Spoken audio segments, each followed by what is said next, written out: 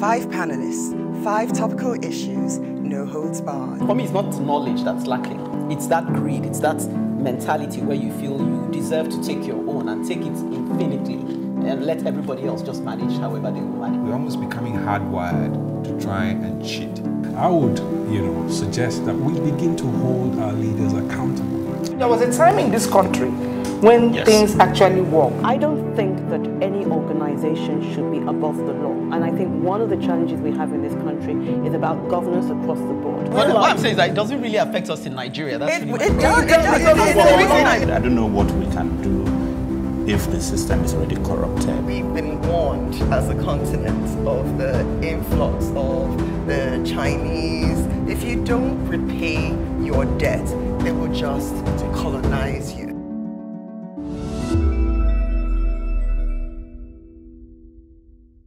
Welcome to The Advocate. Permit me to do a spoiler and say that we will be spoiling you on this edition with our usual quality menu. I will be serving up the first dish by addressing the matter that is at the heart of our nation's fragmentation. No, not corruption, but our lost innocence. One man's loss is another man's gain. Liborous, on the other hand, resists an advancement of another kind as he takes on the matter what he calls immunity for impunity. Uche continues on this sober note by asking, what is the value of Nigerian's life? Priceless would be my response, but I take she isn't only asking me. Treasure is back, and this time she draws an interesting connection between spousal violence and financial independence for women. This one I just have to hear. Ekene wraps up our banquet by taking us back to our roots. We're talking wazobia here. So much to come. We better get started after the break. Never let the childlike heart vanish, innocence of which has been taught to you to flourish. That's a quote by Justina J. Robello, Regaining Our Lost Innocence. My friend Praise Fowewe says, the problem of the world is an adult, and the solution is a child. Nigeria today walks at the precipice of disintegration. We have become so fragmented and divided along religious and ethnic lines, and it's so heartbreaking to see. We have abandoned the communal way we lived in the past. Today, we are a society of silos, living only within our high walls and barricades. There's so much distrust, mutual suspicion and fear.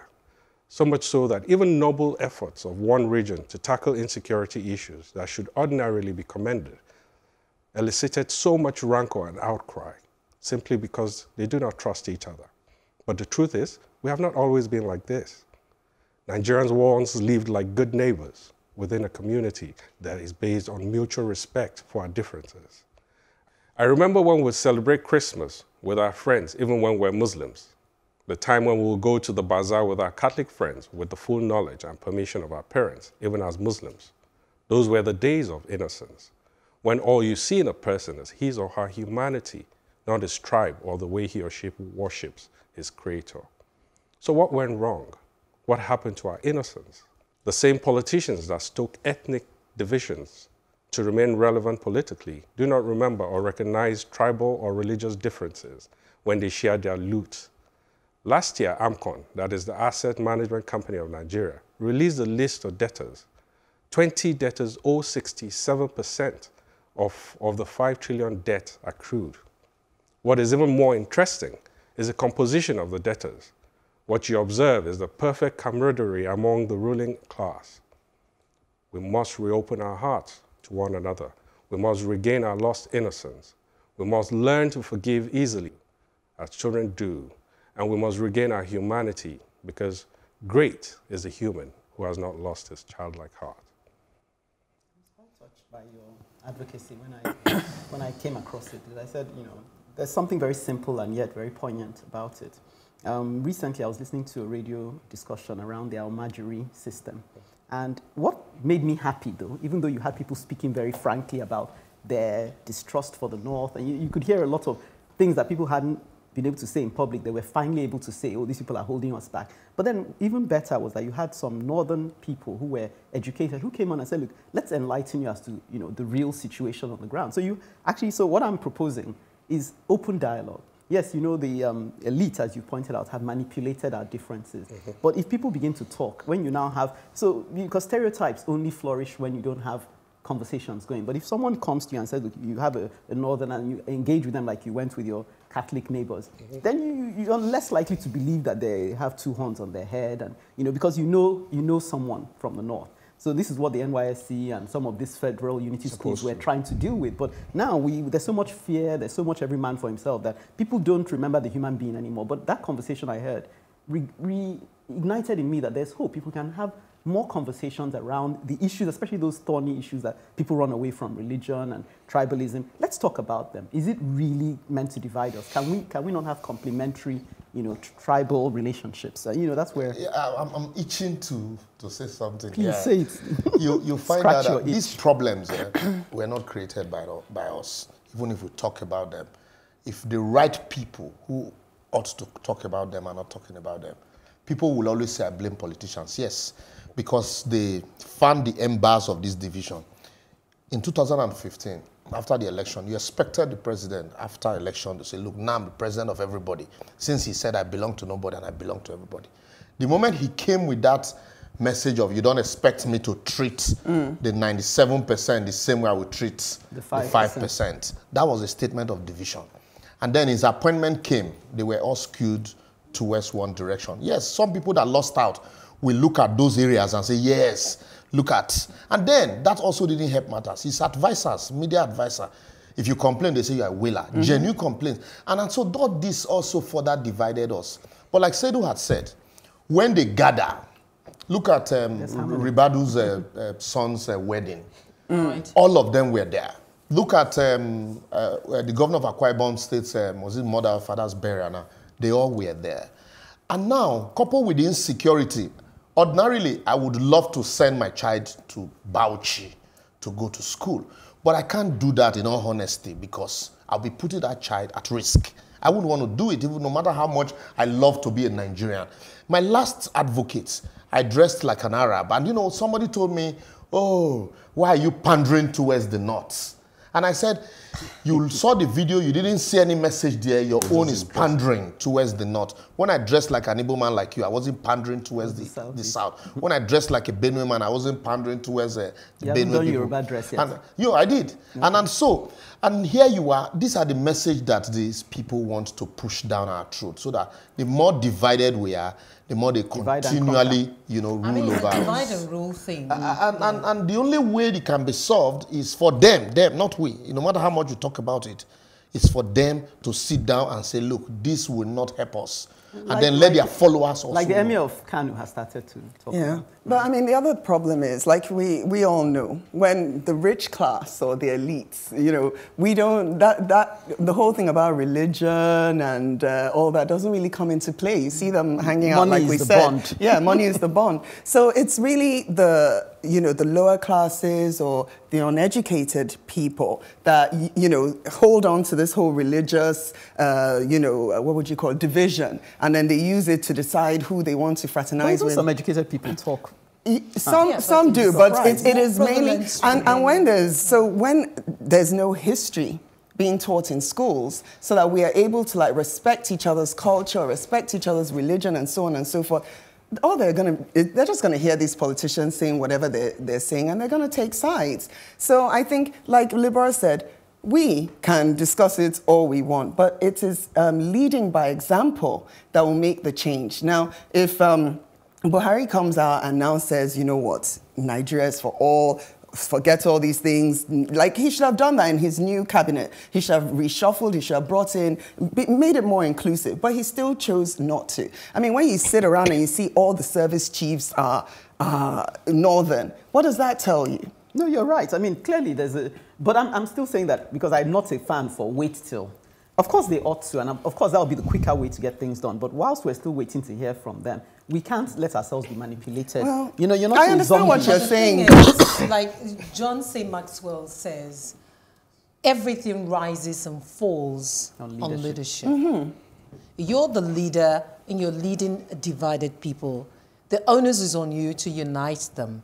And then the onus is on you and your lieutenants to find out what are those factors, what are the things that are dividing your people, and tackle from the roots. No, but he's saying that that's not in their interest. They're not interested in uniting. Yeah, so maybe we need to take the onus and vote in the right people who have our unity at heart. I agree because with you can't too, sit back Ekene, and keep passing the buck to people who clearly don't care to do what you're saying. It's just like, you know, you just like... I think fair enough. We're also speaking to them.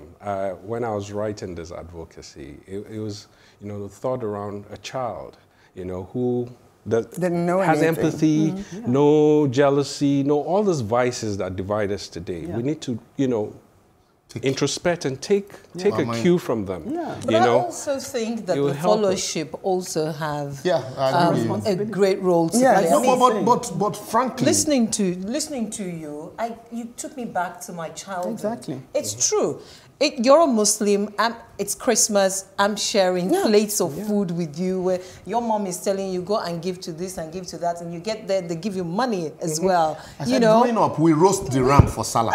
So what happened? What changed? You know, so did we become more religious? Did we become, what changed? We are more religious I think our children are still... But less godly. Our children are still like that. Like, I know that my child is still very innocent and all of that, but he will get to a certain point where it will now be made known to him that there's so where is like socialization coming from? Like for instance, I'll tell you, homes? his school, what I like about his school is, though he's an Igbo boy, he is made to learn Yoruba. You know, that already will make him think, oh yes, I'm including other people's... he'll appreciate that. Really. Quickly, before I round up on this, you find out that the average, Nigerian see Boko Haram as a Muslim thing. Boko Haram is not Islamic. And I expect our leaders to let us... What is the National Orientation Agency doing? You took that question out of my mouth. Let people know this is un-Islamic. Some people bought that idea initially thinking and they that... sold it. So the these single are some story. Some of the issues. Single story. So you think loss of innocence is bad. Then I'll be diagnosing another cancerous tumor after the break. 5 panelists, 5 topical issues, no holds barred. For me, it's not knowledge that's lacking. It's that greed. It's that mentality where you feel you deserve to take your own and take it infinitely and let everybody else just manage however they will manage. We're almost becoming hardwired to try and cheat. I would, suggest that we begin to hold our leaders accountable. There was a time in this country when things actually work. I don't think that any organization should be above the law. And I think one of the challenges we have in this country is about governance across the board. What I'm saying is that it doesn't really affect us in Nigeria. That's It does. I don't know what we can do if the system is already corrupted. We've been warned as a continent of the influx of the Chinese. If you don't repay your debt, they will just colonize you.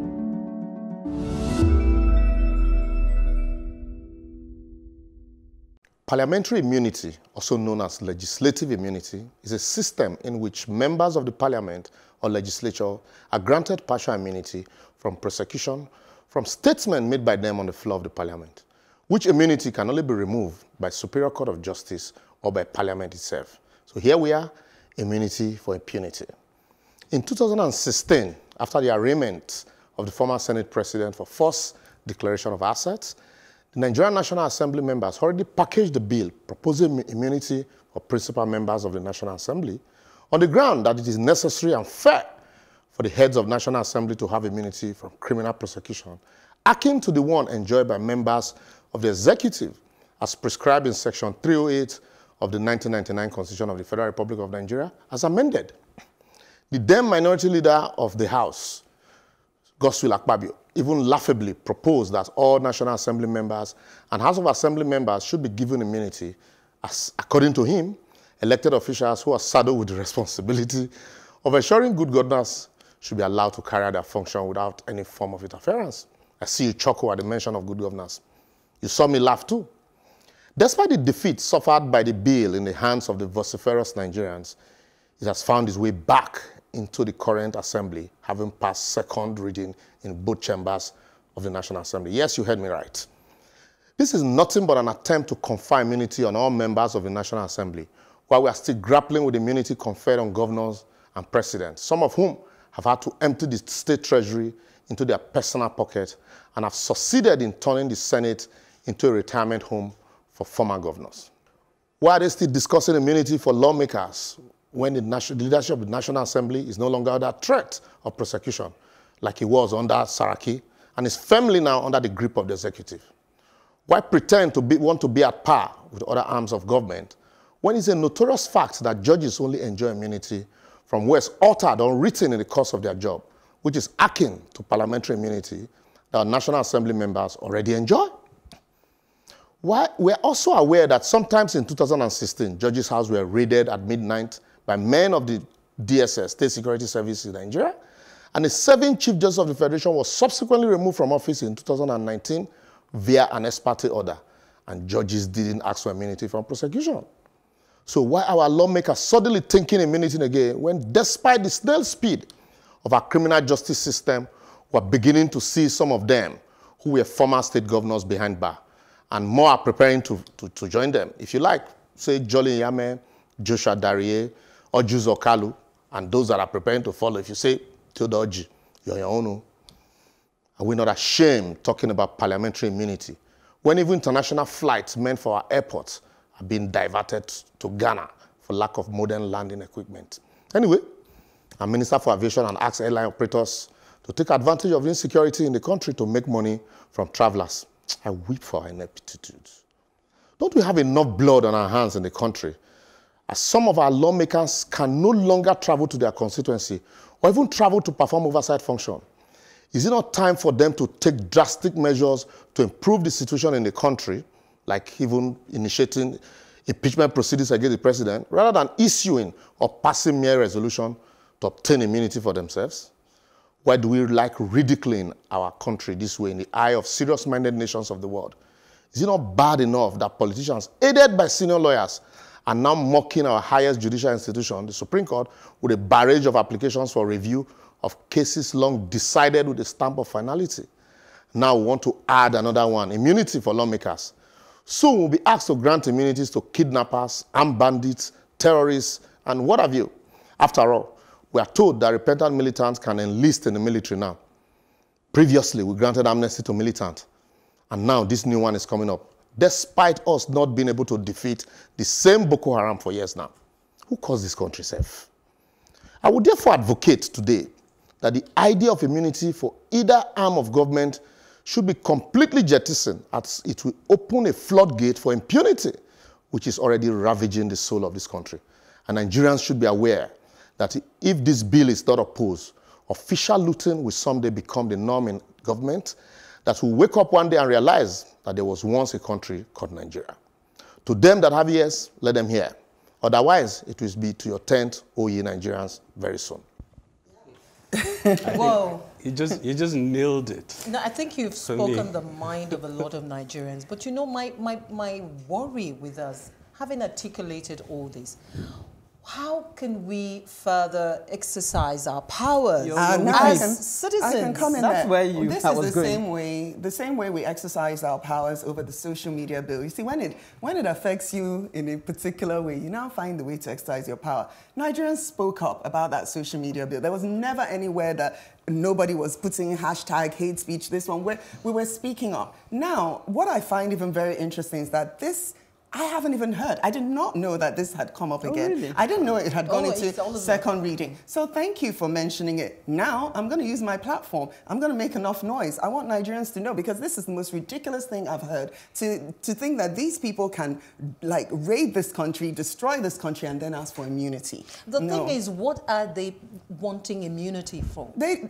want to be protected. Well, you know that your hands are clean, you've done the right thing. What are you running away from? Why do we have our governors running to the Senate, as you rightly say? No, let me suggest, though, to bring another side. Some are arguing that they want immunity in the event that they are tackling the but we know it's the executive and they want to come after them. No, she asked a question. No, he who comes to equity must come with clean hands. In the first place, they need it because they're trying to protect themselves because they know. Even if your hands are clean. If you are not a witch, nobody will hunt you. Then all those in the civil service also should look for immunity because if they are doing the right thing, then anybody can come for them too. So we all should just start immunity more than anyone else. No, but the media has immunity. I think to answer that, maybe it could be distraction from their legislative duties, like the last Senate president spent quite substantial time, going to court back and forth. If you look at it from that angle, but I honestly don't agree. I don't agree, but I mean that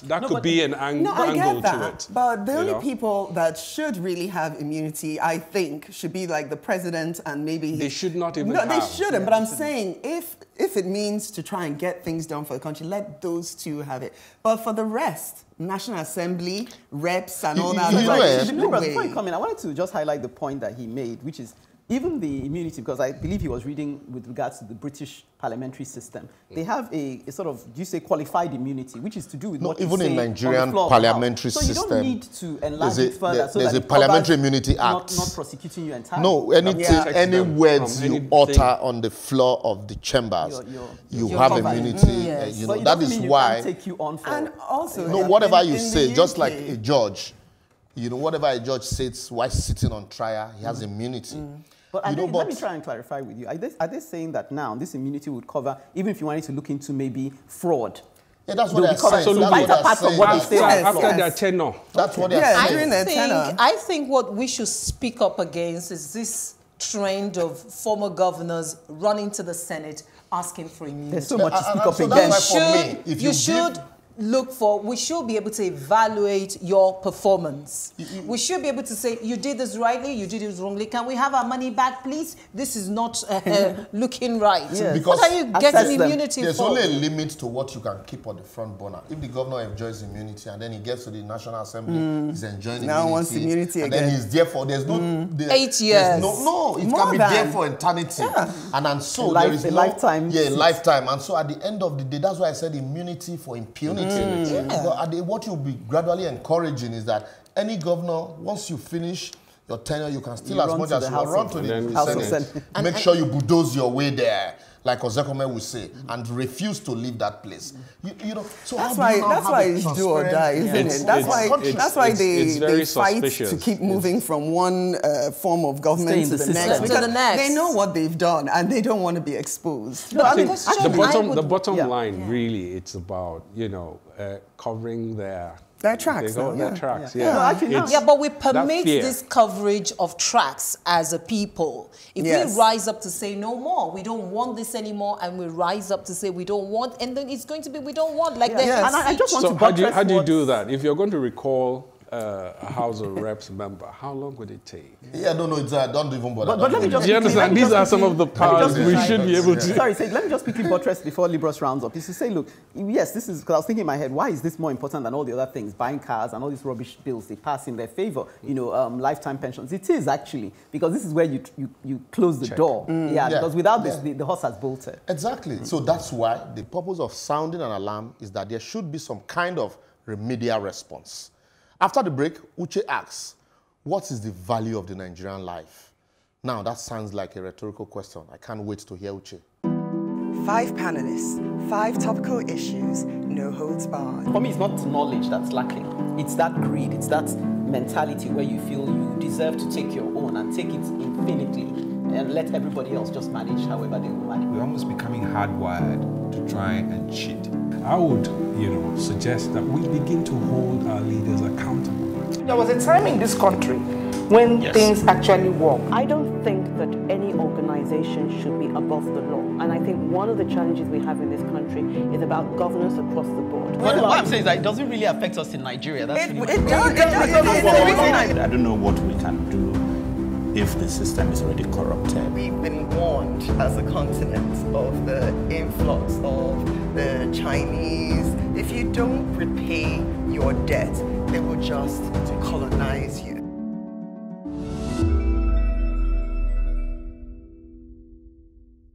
It is a rhetorical question, Libs, because come to think of it, why should I have to ask the question in the first place? What is the value of the Nigerian life? Every day we hear of killings, kidnappings, fatal motor accidents, and so on, with hardly a word from our government. Even if they do say something, it's usually to utter empty mechanical words such as, no stone will be left unturned to bring the perpetrators to book. How many times have we heard that, and how many times have the perpetrators been brought to book? Hardly ever, if at all. Instead, we have a senator sponsoring a bill to create an agency to rehabilitate and absorb repentant Boko Haram members back into society, and worse, back into our army. Nigerians lose their lives every day plying our terrible roads, yet nothing is done about those very roads. Relatives and friends cry and mourn, but soon move on, as they know, just as the rest of us do, that no amount of tears will move the government to action. It is each man for himself. Never have we known the level of kidnappings we're experiencing today. Some roads are no longer viable as they have been taken over by bandits, herdsmen, and armed robbers. Rather than deploy more security personnel and measures to protect citizens, the opposite is the case. Our security personnel are usually nowhere to be seen at the hotspots, leaving vulnerable Nigerians at the mercy of terrorists. We can all remember the Otedola Bridge explosion, which happened in June 2018, that claimed lives. Yet, tankers that are usually not roadworthy still continue to transport PMS across the country during rush hour. Very little investment is made in our education, housing, or health sector, and it shows. Most of our public schools and hospitals are so dilapidated and ill-equipped for purpose. Fake drugs flood our markets, and no provisions made for affordable housing. The average Nigerian is aware that if they rely on the government for anything, they're on a long thing. We know that the fact that we're alive today is only down to God's mercy.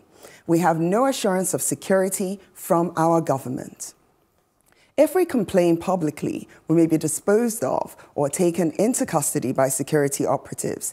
Yet, every 4 years, we trek to the polls and cast our votes for the very same people who place no value on the Nigerian life. Some of us even selling our vote for as little as 2,000 naira. So what do? We have two options. We can either continue along this path or start voting the right people in and holding them accountable. Get to know our rights and fight for them. After all, what value is a life without security and freedom? What value is a life without security? Yes, no matter how attractive the return on investment are in your country, if there is no security, nobody will put a kobo there. Exactly. Nobody will put a dime in that. And unfortunately, I always say this, we are very religious now. We leave everything to God, live and for God. You're traveling on the road, you're attacked by armed robbers, there is no police, like you said. There are no, even when the police come, who's protecting the police that is protecting you? His salary is not secured. The army man's salary is not secure. But yet, governments are buying cars, foreign cars. Nobody's discussing their salaries and allowances. And yet, you're talking about immunity for them. We talk about, we fight ourselves for even calling government to action. They say it's hate speech. Now you're talking of, don't even talk again. It's hate speech. Something had to give. My own is not whether we continue or whether we vote them. They should know, as a matter of fact, that if we continue on this trajectory, very soon and very soon, that Liberia, when they were telling Liberia, no, don't do this, some chief judges would give order and think that because you are up there, it won't affect you. But when the war started, even chief judges were at rehabilitation camp, refugee camp. So most of these leaders, if they don't sit down and think that they need to begin to do the right thing, when it happens, I'm sorry. Isn't democracy the government of the people, by the people, for the people? That's what it should be. So at what point did we abdicate our responsibilities as a people? And at what point did we give the power within this democracy, of this democracy, to the people we have voted. You asked a question in your article. Yeah. How do we vote the right people in? We, the people. Because it looks like the people we're electing have the power to be elected and not be elected. And even when you elect them, they have the power to go to the Supreme Court, and the Supreme Court will say, you are not the one again, a day to the inauguration.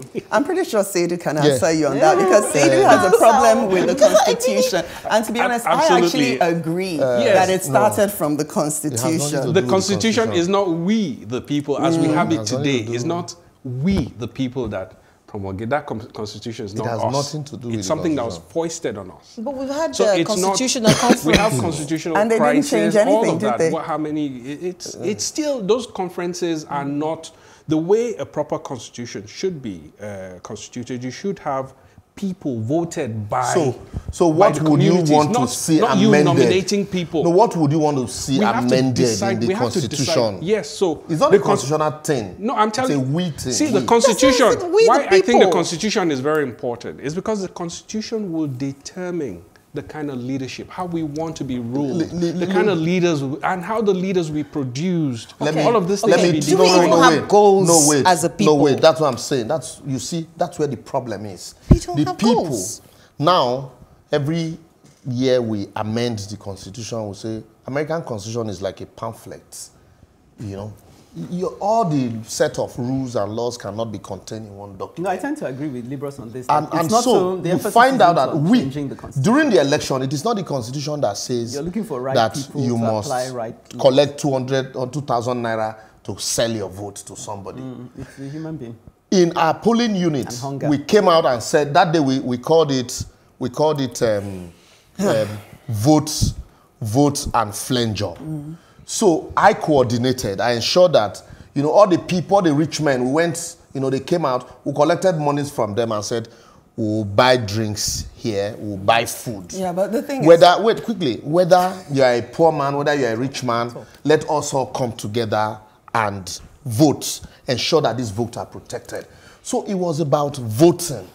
And nobody would come here and say, I want to give you 2,000 naira. How many of us did that at our various levels? Nobody would bother voting. And then you sit down and complain. I have to round up soon. No, bear with me. Let me just make this point, because I haven't still thrown my 2 penny or my 2 kobo inside. Okay, I mean, it was fascinating when you sort of said, oh, every time they'll come and throw out a statement, something as empty as one of the ones. And even today, I heard on the news, he says, deal with these people mercilessly. So somebody asked the question before, Uncle, were they dealing with them mercifully? So the point is, I feel governance is a partnership. You need to hold them accountable. I know we keep using that word, and it sounds like it's a cliche. But even at the local level, you say, okay, you said that you'll do this. You haven't done it. You give them figures, because that's the only way, dealing with what we have already. Going forward, you can now start saying, how do we push the right people with conscience to the fore? But right now, what you have on the ground are people you need to hold accountable. No, I agree, but I want to speak for Saidu here, and then the life of the people who voted in means nothing to them. But I do think that our Constitution does confer certain powers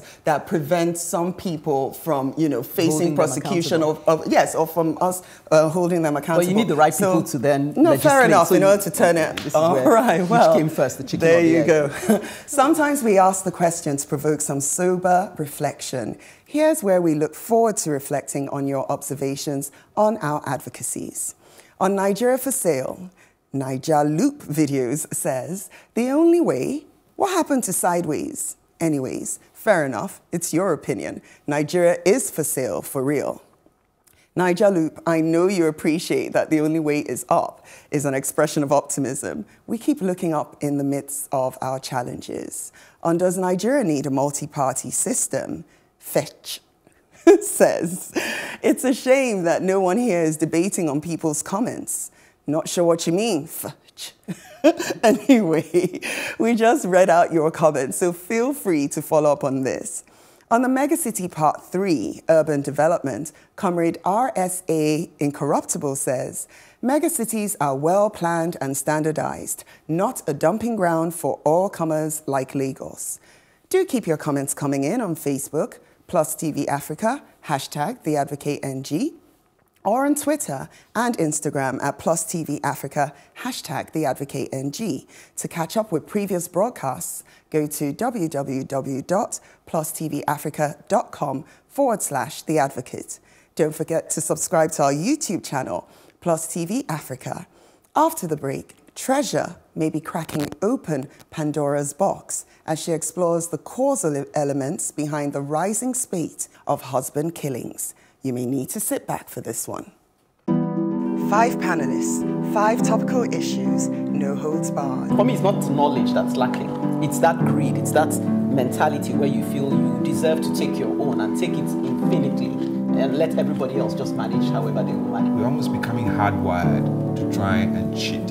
I would, suggest that we begin to hold our leaders accountable. There was a time in this country when things actually work. I don't think that any organization should be above the law. And I think one of the challenges we have in this country is about governance across the board. Well, what I'm saying is that it doesn't really affect us in Nigeria. That's It does. I don't know what we can do if the system is already corrupted. We've been warned as a continent of the influx of the Chinese. If you don't repay your debt, they will just colonize you.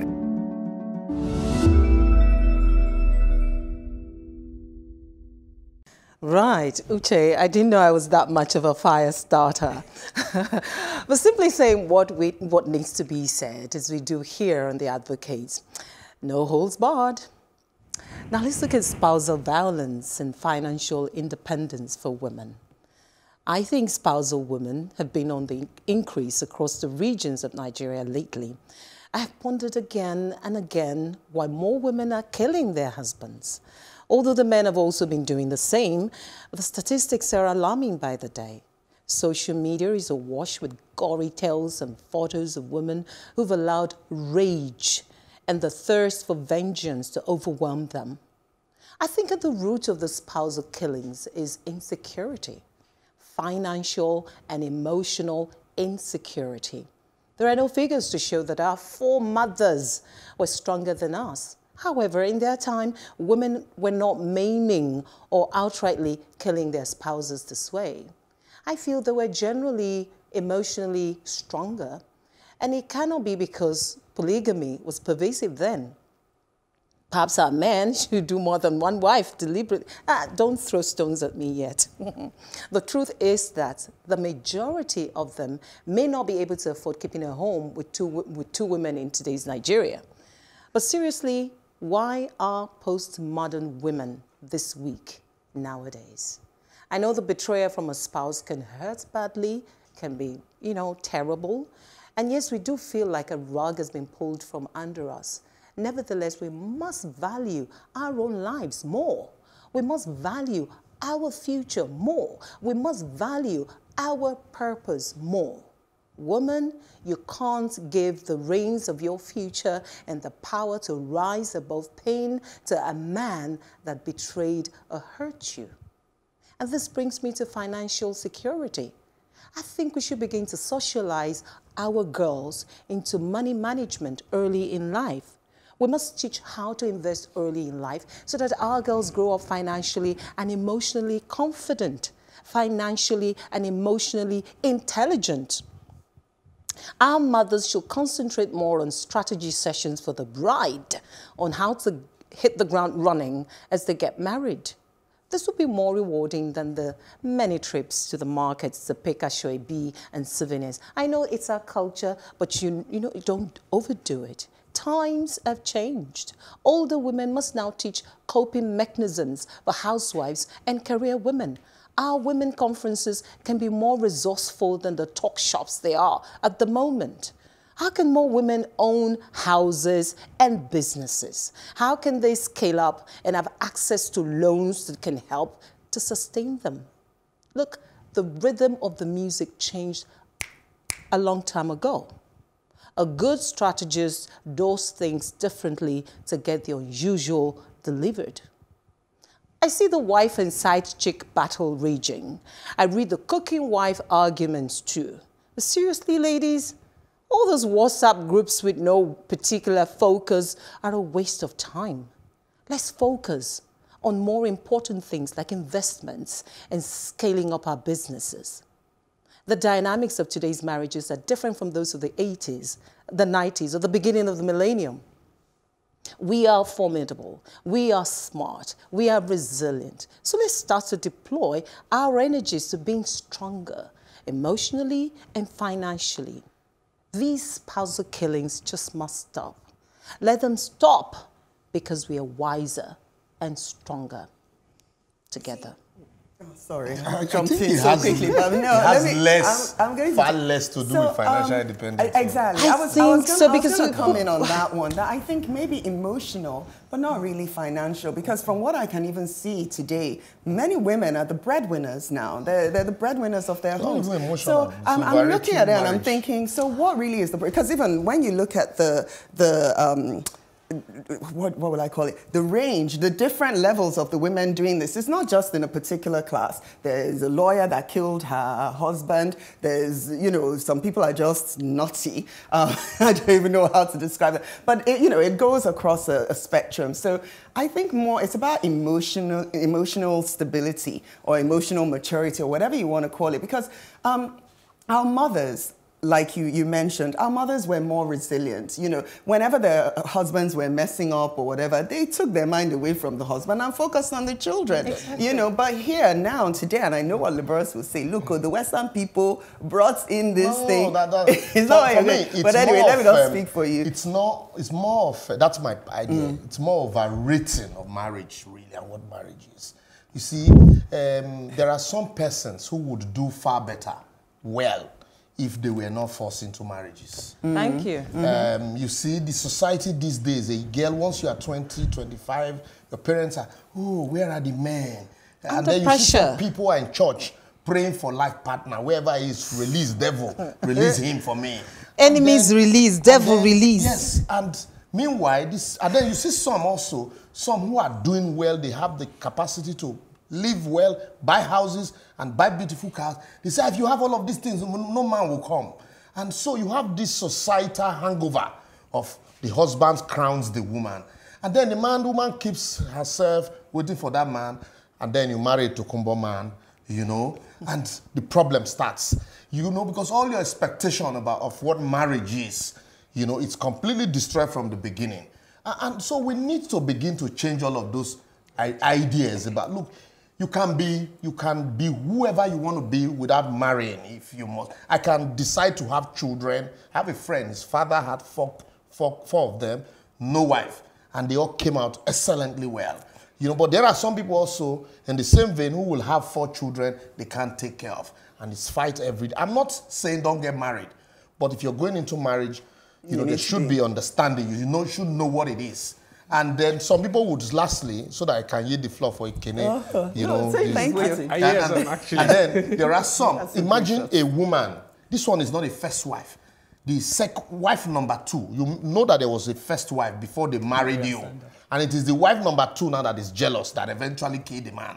So but Liborous, let's even bring in, what about the 4 women that raped their husband to death because he was only focusing on one wife? And then the rest of the wives said, nah, you can't carry on doing this. We're going to all do you to death. And they did him to death. So again, it's not even really about whether you're a second wife, whatever. There has to be some emotional maturity before you go into marriage. Also, maybe we now need to start teaching people anger management, because I don't know why people are getting to that point where they don't know that boiling point. I did an advocacy, I think, some time ago about values.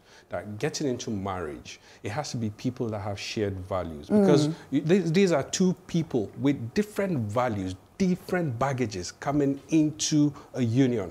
And sometimes you get to that point where you can't, your coping mechanism is stretched to a point where anger and other things, come out. So you need to understand your partner, whoever you're choosing. You need to do some offloading, understanding, knowing that, we're not all perfect, and you need to adapt to certain things, believe it, because they say what you tell yourself is what becomes eventually becomes, So in marriage, you need to, how do I say, you know that equation that they say 1 + 1 is 2 in marriage, 1 + 1 is always 1. So once you made up your mind that, look, this thing is going to work, you begin to find excuse for your spouse. Things don't, because like NLP, they say nothing means anything except the meanings you give to it. So when you give empowering meanings, you know, to situations, you find that your marriage would tend to work. Sorry, Liborous, let me just throw in my cover. Thank you, sir.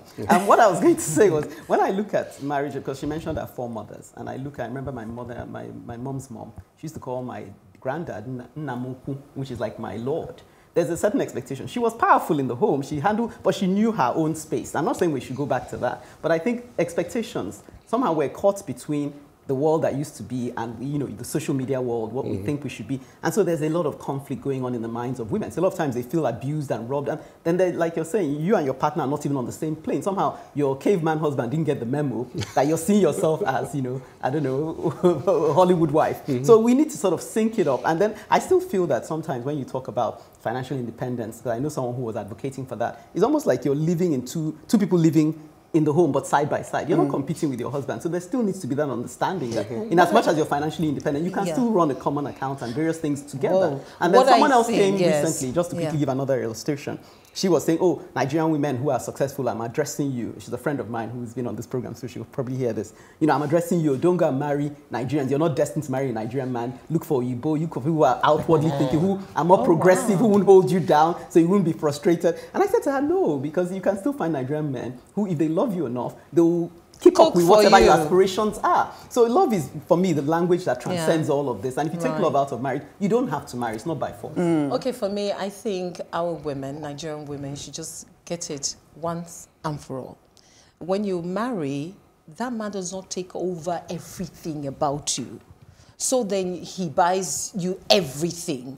And you seem to not have a life or a mind of your own anymore. So when anything happens between both of you, you don't feel like your life is over and how you're going to move on. Okay, I'm just going to kill you. Yep, you promised and you certainly delivered, treasure. No holds barred.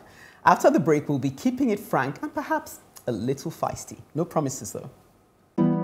5 panelists, 5 topical issues, no holds barred. For me, it's not knowledge that's lacking. It's that greed, it's that mentality where you feel you deserve to take your own and take it infinitely and let everybody else just manage however they will manage. We're almost becoming hardwired to try and cheat. I would, you know, suggest that we begin to hold our leaders accountable. There was a time in this country when things actually work. I don't think that any organization should be above the law. And I think one of the challenges we have in this country is about governance across the board. Well, what I'm saying is that it doesn't really affect us in Nigeria. That's really I don't know what we can do if the system is already corrupted. We've been warned as a continent of the influx of the Chinese. If you don't repay your debt, they will just colonize you.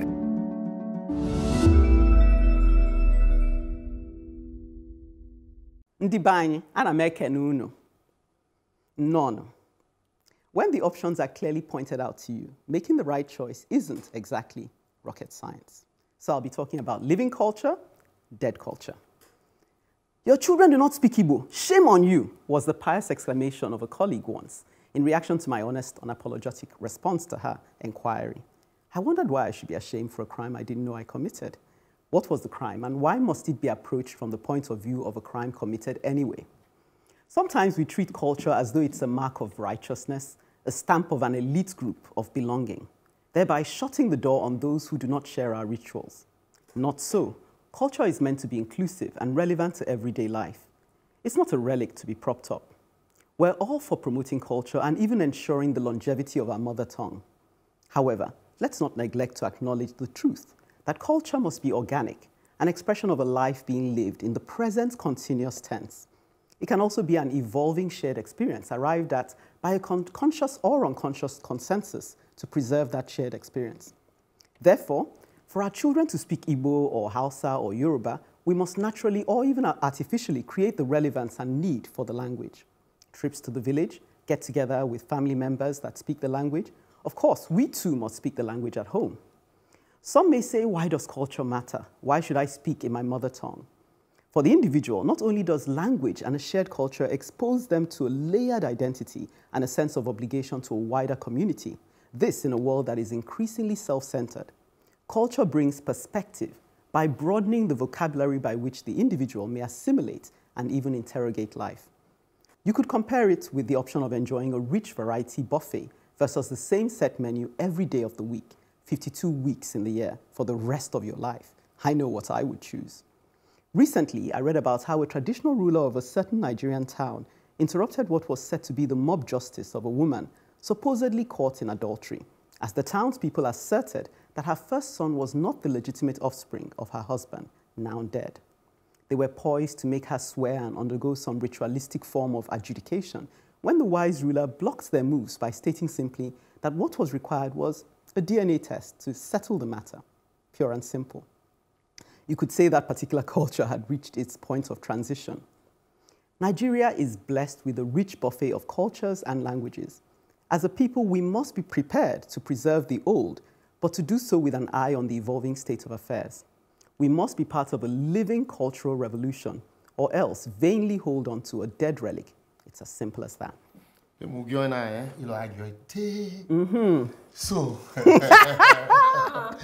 you know, yes. So, but really, like you said, culture evolves.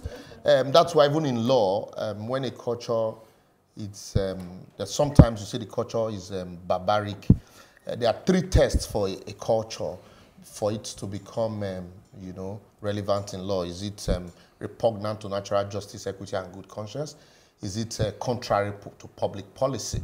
And I can't really remember the 3rd one now. And so there are some of our cultures, like that culture that you were talking about, is not only repugnant to natural justice, it's also, you know, contrary to public policy. The ruler was actually a lawyer. Exactly, and so that's why he had to use those validity tests. We call it validity test, you know, for a culture. So some of these cultures were cultures that, you know, we practiced those days when, you know, there were no, you know, technology to actually test this thing. It's like even some of our adage that 1,000 holes and cutlasses cannot break down a rock. And I tell you, just put one dynamite, it will bring it down. You know? That's my favorite thing to do. But then for language, it's very important. Sometimes we are also not unmindful of the fact that it should play a very important role. But the world we live in today, our mother tongue, whether we like it or not, is English. We interact in English every day. We do businesses with English. And so sometimes you find your default mode, you speak English at home. And then in some cases, you know, intermarriages, we marry from outside of our tribe. And then that conscious effort to speak your language to your children is not there. And that's why you see some tribe will tell you, no, you must marry from home because they want to preserve that language. And, you know, but for some of us, it's not, we try to make conscious effort to speak it to our children, even give them the name, you know, so that they'll have that identity.